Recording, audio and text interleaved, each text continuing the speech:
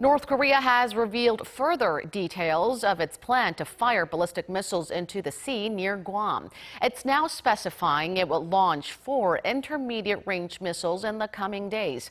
While most experts believe this is yet another bargaining chip for the regime's political gains, South Korea's military has sent out a strong warning against Pyongyang.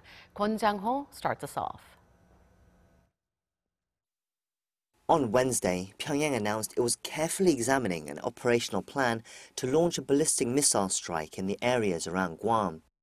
On Thursday, the North said they are seriously examining that threat. Extra details were announced on North Korean state media, saying that the plan entails launching 4 Hwasong-12 intermediate-range ballistic missiles.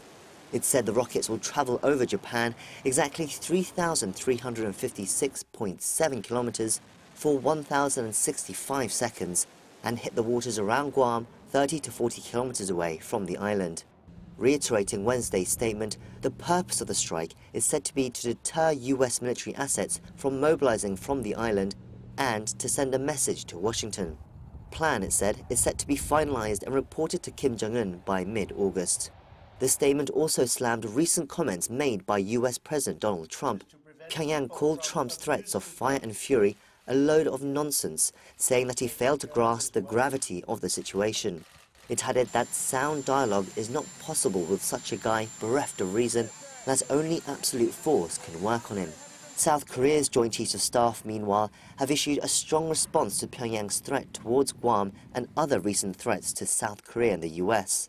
They said it's a serious challenge to the Korean people and the South Korea-US alliance, and warned the regime against carrying out any action.